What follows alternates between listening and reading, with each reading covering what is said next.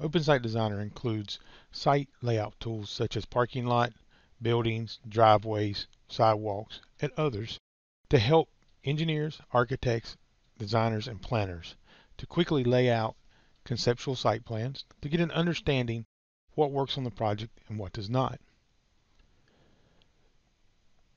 The tools are parametric and instantly react to changes that the designer makes.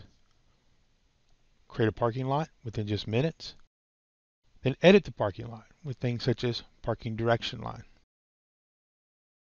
Use parking points to start detailing the parking lot.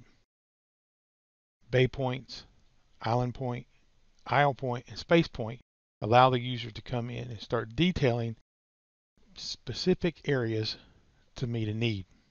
For example, if we just want to add some bay points to the parking for landscaping, just simply locate them in a bay and then tell the width that you need for that bay point.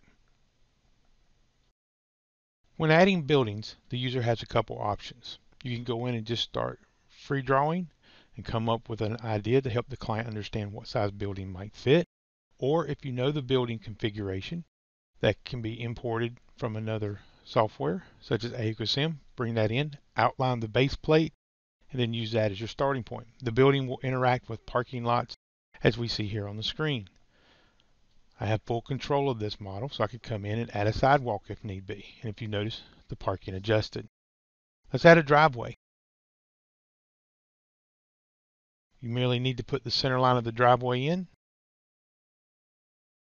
and the driveway will be created. Now, all objects and areas inside of OpenSite have the ability to be changed and modified. Something as simple as maybe I want to change a radius, or do I want to change to thickness of the roadway, do I now want to reconfigure the parking. This allows the user to quickly come in, look at potential issues, and make revisions to satisfy the need of the client. Something that should take hours or days to do can now be done in a fraction of the amount of time.